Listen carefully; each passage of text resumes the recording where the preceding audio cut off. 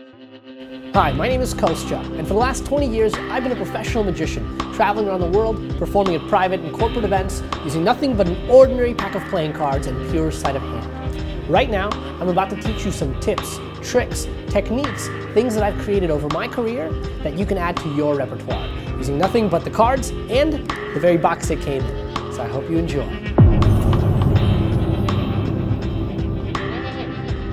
Let's begin by looking at solitary confinement in action. Now this is not a camera trick, it's really one of those live action tricks because when you see it, the misdirection works really well to fool you into watching closely. The box is on the table, they've examined it, you show that the cards are all different, you riffle down for them to say stop and they see the card and they remember the first card is the King of Hearts. Second person says stop, they remember the Queen of Diamonds, so now you have two cards in two different places and you give it one cut and hopefully that brings one card to the top, their first card, the King of Hearts.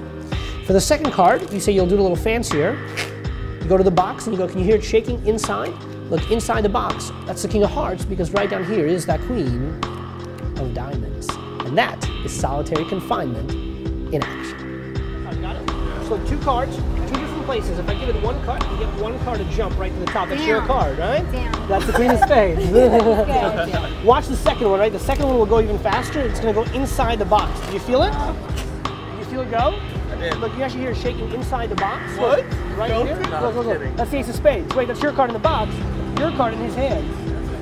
Oh my God. That was your card?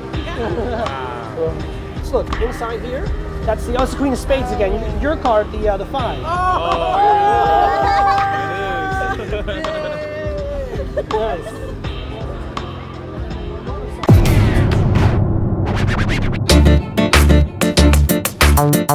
Now let's check out Julian Reloaded in action. This is a quick little piece you can throw into your repertoire anytime you need, and for this I recommend having a little box with little tabs torn off.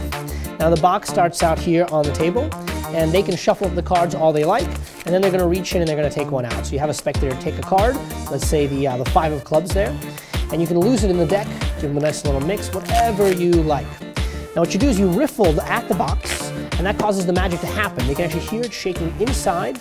There's their card, the 5 of clubs. Now you can have them cut the cards in half, and you can take the 5, place it into the center, they square up the cards all the way, and anytime you want, you can make that card reappear back inside the box. And that is Julian Reloaded.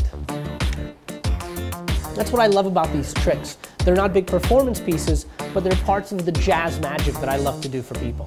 So they keep it fun for me, and they make me work hard. Because I believe that strong magic can often be built on strong sleight of hand. So I wish you luck. I hope you enjoy practicing and performing this material. Thanks so much. Take care.